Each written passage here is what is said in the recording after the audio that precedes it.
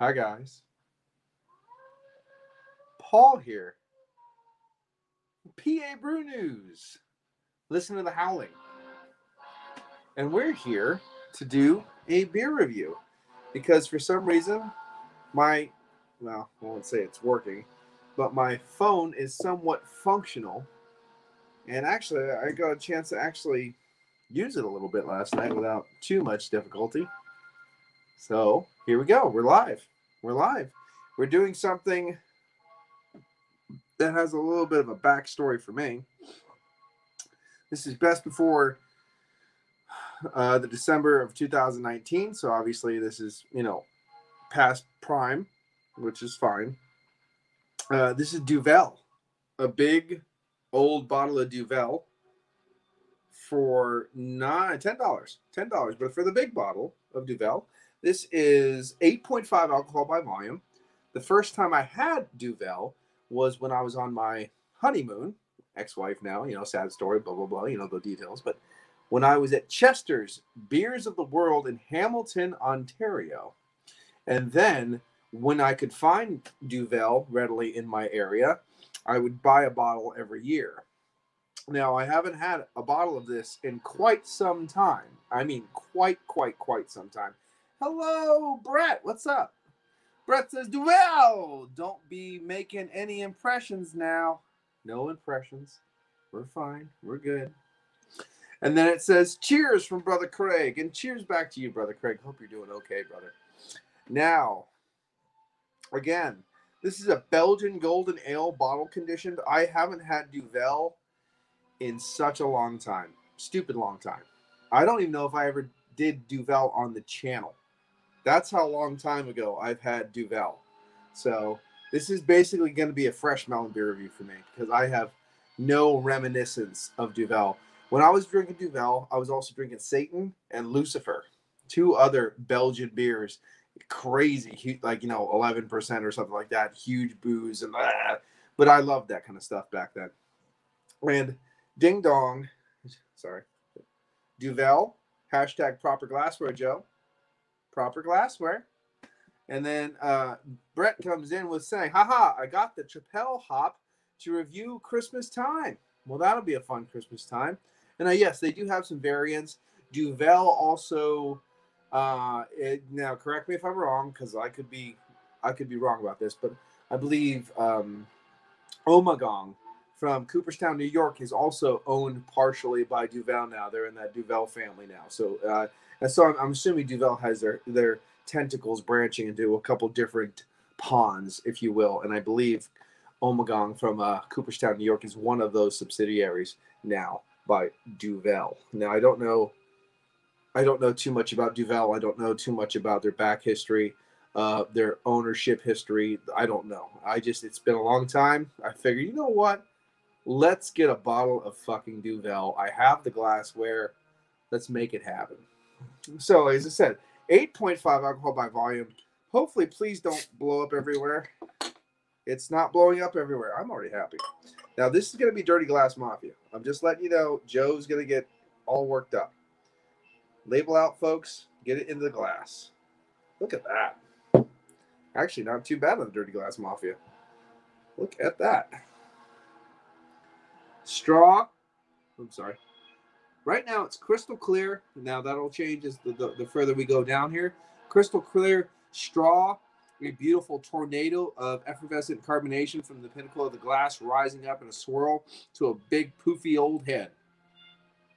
And as I said, it's been ages since I've had a Duvel. So this is going to be a brandy newy review for me. This is definitely not going to be like a revisit. And I don't, correct me if I'm wrong, but I don't even think I did Duvel on the channel before. So this will be pretty timey weirdy. So there we go. And then we'll read if there's anything on the bottle after the review, as per normal, because we go in blind. So let's get an aroma. Cheers.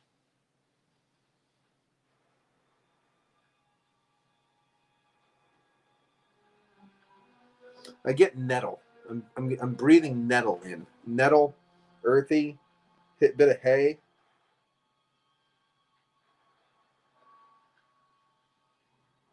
Nettle, like stinging nettle, a little hay, earthiness, that wheat tonality, a little bit of a wheat tonality, stinging nettle, hay, earthiness.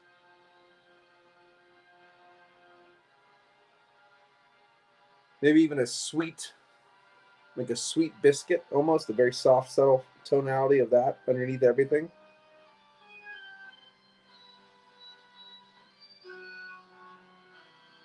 Yes, but very floral, very on that kind of stinging nettle kind of quality. Not herbaceous, not an herb, but it's more floral. So let's give a. What the hell was that on my foot? Fuck it. Okay. Let's do it. Let's go back to the future. Let's relive the past. Long time. Cheers.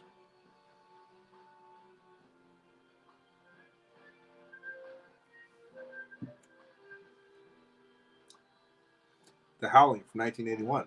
Not that long ago. That's when I was born.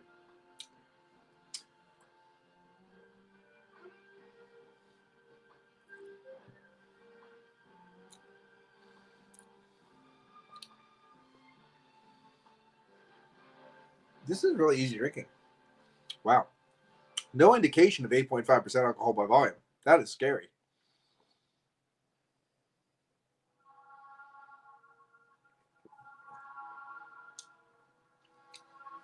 You still get a hint of that soft, sweet, bready tonality, biscuit tonality. The hay, stinging nettle is there, soft, rising around the side of the palate, adding to it with a little bit of earthiness, riding along. So it's that wheat straw tonality, mixing with a kind of a sweet, bready biscuit. And then on the sides of the palate, you have that kind of stinging nettle, even a faint bit of lemongrass, I would say. Not full on lemon, but almost a lemongrass tonality, mixing in with that, riding the sides of the palate down. Peppery earthiness. It's pretty good. It's not like overwhelmingly mind-blowingly good, if you know what I mean. Like, it's not bombastic. It's not hitting, and it's not blowing the sides of the palates off. And Thomas comes in with a hello, hi everyone, Thomas. I don't know if you caught me on the last review you popped into. Excuse me. I wanted to know how your homebrew that you were making on Instagram turned out. So just shoot me a message on Instagram or whatever. I think I have you on Facebook Messenger too. It's Paul's Paintings if I don't. But yeah, let me know how your homebrew turned out, style and everything like that. He probably made more since, so it's pretty good.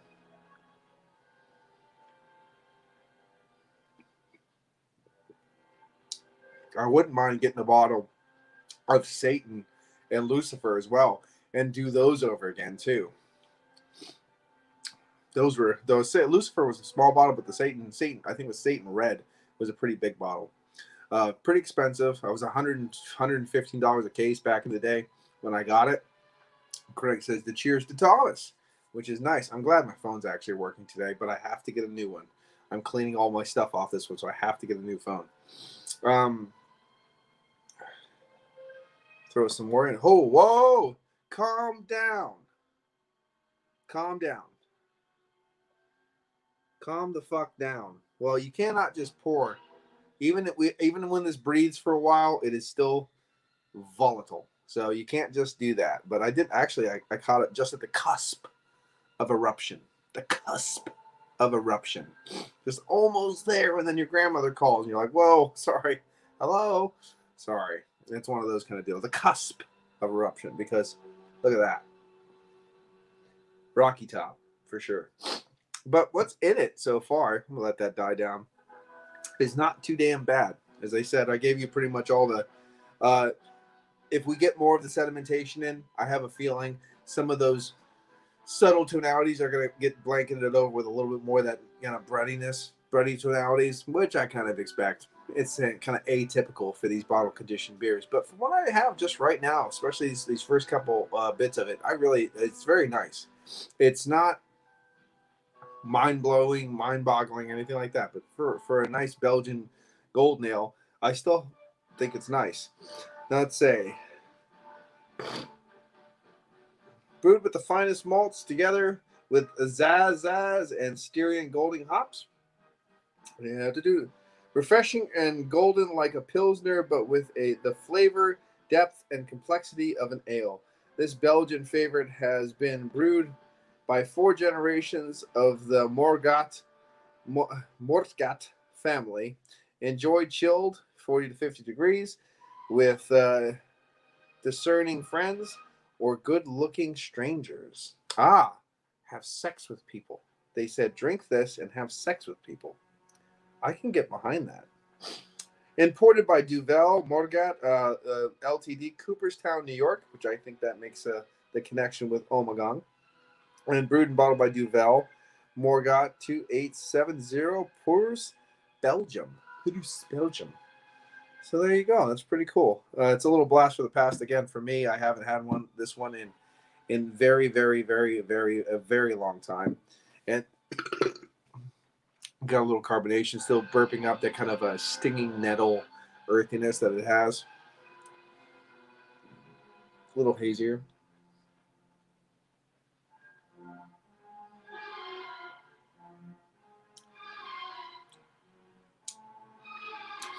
It's a bit thin though. It is a light beer.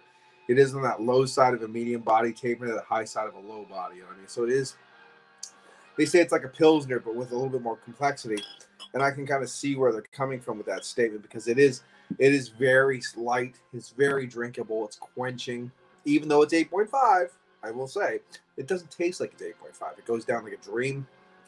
The only sad thing is, the only sad thing is, it's not giving me that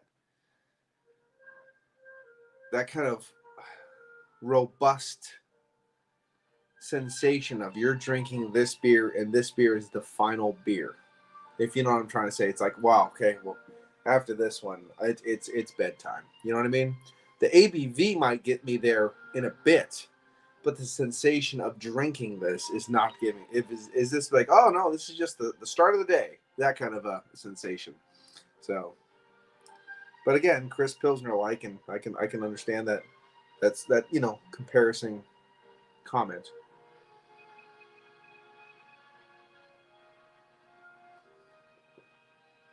Boy, the head just doesn't want to go away, does it?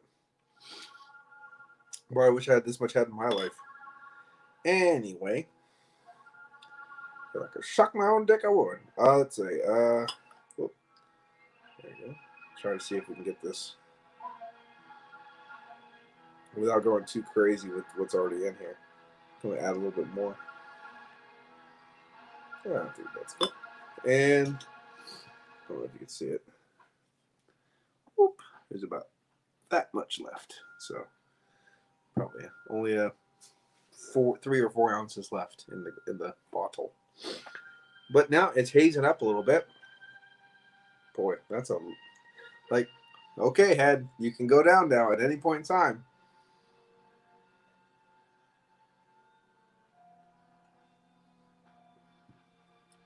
Get your neck stretches going as you try to drink through this head. I guess they say you put your finger in it. Oils from your finger will break it down. And absolutely not. Not even a little bit. The oils from my finger did not even try to break this head down. So that is I'm going to break that myth right now. Unless you have really dirty fingers, and I washed my hands, unfortunately, today, so my bad. Let's go again.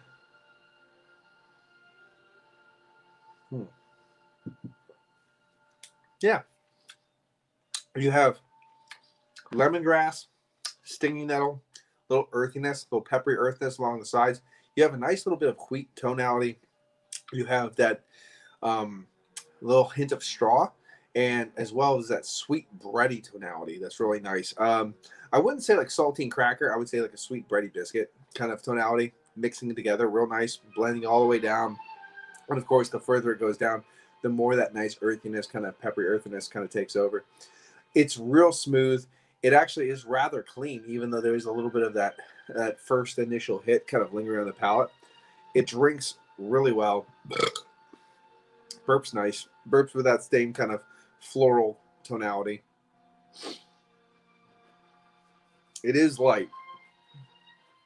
It is a light beer. This is a drinking it during a movie and go get another one, and drinking it during a movie and go get another one and drink it during a movie and then go get another one and drink it during the movie, and then you can't walk. It's one of those kind of deals. It drinks that well. It does. It really does. The head decided to go away. Maybe my finger did do the trick, but I just couldn't tell.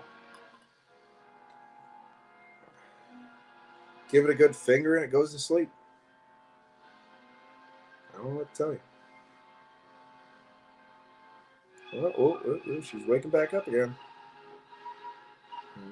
Ooh, rocky top. It's less like making a root beer float. Look at this. Ooh, okay. She's all in, and we left a hell of a yeast cake at the bottom still. So that's good. That's what we want. And on the bottom there, like up to the light, this is a pretty clear beer. This is a nice haze, beautiful haze. Actually, for the amount of times that we did this, the haze is real nice. No fish food, no chunks, no muss, no fuss. Just a huge fucking head. Look at that. But other than that, this was I haven't had this beer. And again, I don't want to repeat myself.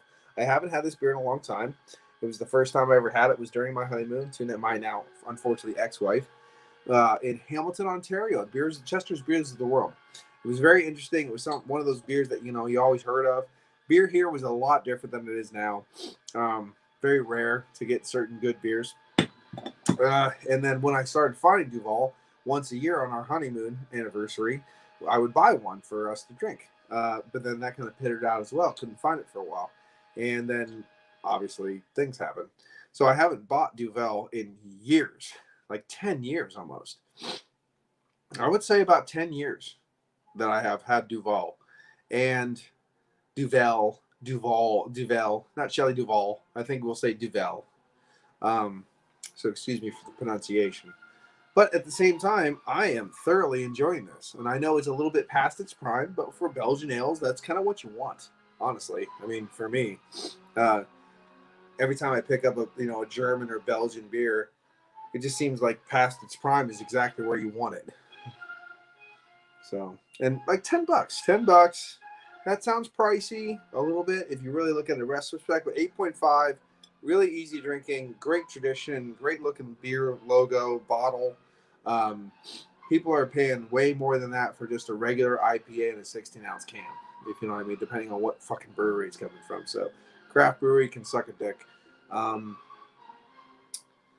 Yeah. Oh, yeah. I forgot to mention that it was Duvel was founded in 1871. And that's nothing to scuff off. You know what I mean? That's pretty good. I like it. And this is a 750, if anyone was wondering. At home. The people at home. Now, I have another one. I don't have it. They're up at the place that I was at. They actually have the Vestmalle Double. So I was thinking about getting the Vestmalle Double as well. And it's another 750 and doing a beer review on that one. I just didn't pick it up today. They have a couple bottles, so I kind of feel that Westmalle Double is going to sit there for a while. So there's another one I'm kind of hit or miss on buying. Couldn't drink 10 of these. Maybe not 10, but you could do about 4. I bet if we sit down together, Brother Craig and I, we could do 4 each without a problem, especially if you don't have to get up. If you don't have to get up and you're just pounding and we don't have to worry about the head problem and all that stuff like that. If we're just watching movies and drinking, I swear we could probably get through 4 of these without an issue, especially if someone was bringing snacks to us. If you know what I'm saying.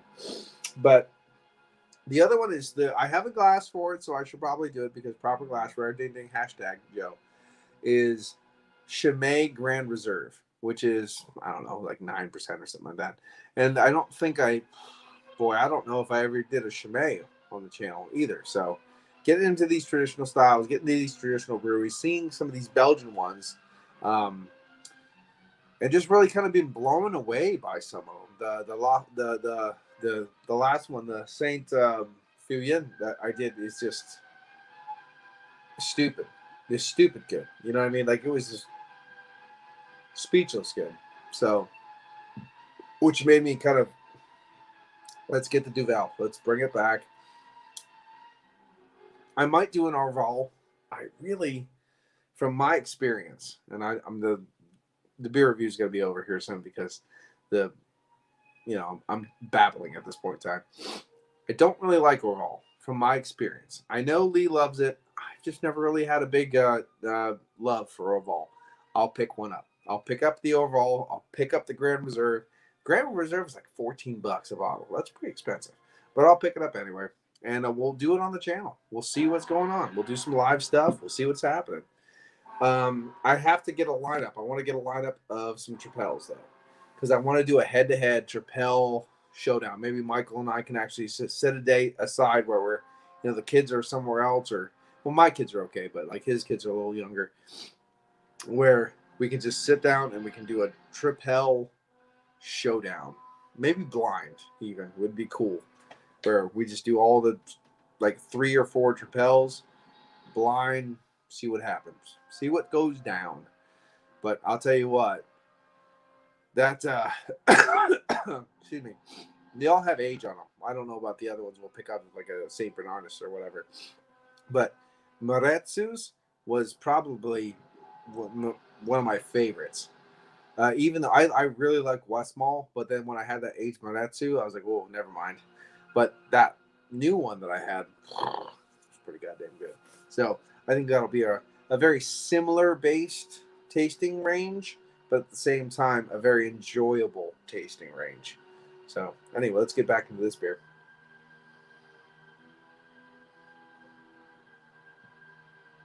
The drinkability of a Pilsner with the complex taste of an ale. Kind of sounds like kind of a shit description. Duvel. Just saying. Hi, I'm Shelley Duvall.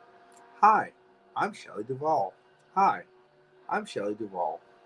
If you haven't seen the Shelley Duvall collage of Hi, I'm Shelley Duvall, please do. And I did a face swap with Shelley Duvall. It's pretty fantastic.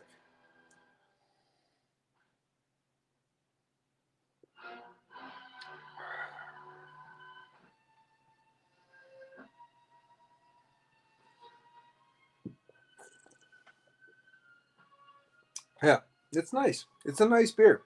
I mean, honestly, now that my voice is changing, maybe I'll hit puberty now. Yay, my dick will fall out. Whew, look, it's big. With the sedimentation, I'm actually happy because this is actually giving a little bit more character to the beer. It's not so crisp and clean as it was before.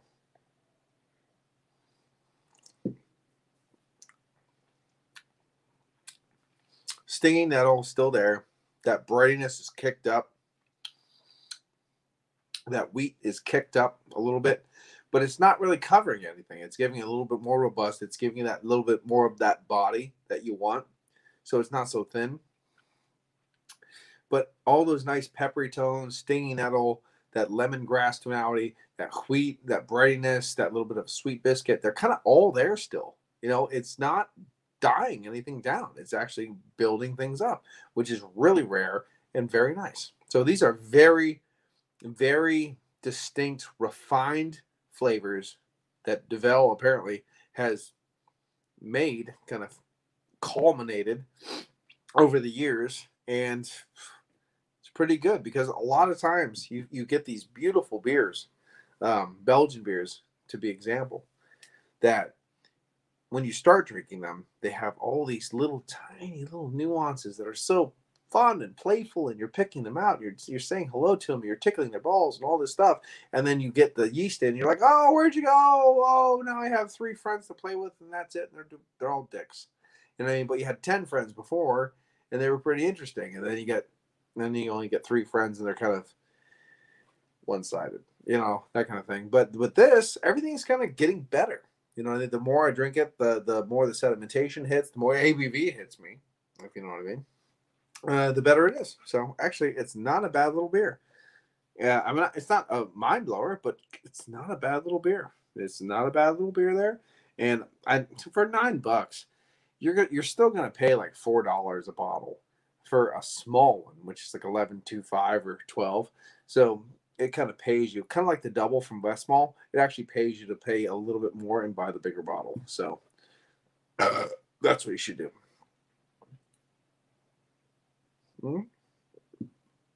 So now the music has stopped, it's my cue to wrap it up. I would say that Duvel was a nice little drink, a nice little trip down memory lane. I can remember some things. And I would say, I think I'm going to give this a solid 8. Solid 8 out of 10 for Duvel. It's a nice little beer, a Belgian golden ale, bottle conditioned. And here is a nice little glass it goes in with the proper label. Proper glassware. Which is weird because I actually was I was in Giant today, which is a food store around here, and they had Christmas ornaments up. And this is Pennsylvania, right? They had 2 different hockey ornaments up, which is weird. I can't remember what the fuck other team was. It wasn't Pennsylvania, so fuck off. And then the other one was the Buffalo Sabres hockey thing. I almost wanted to buy it and send it to Joe. There you go. There's your Christmas tree. You throat cutting piece of shit. So there you go. So, but it was pretty interesting because I was like, why is the Buffalo Sabres hockey ornament in? I don't know. Maybe like, the Penguins because it's Pennsylvania. Whatever. I don't understand hockey or golf or football or any of those things. So anyway, this has been Paul from PABrewNews. Thank you for joining me on this adventure back to the future and back from the past. Cheers. Bye-bye. Watch that finger.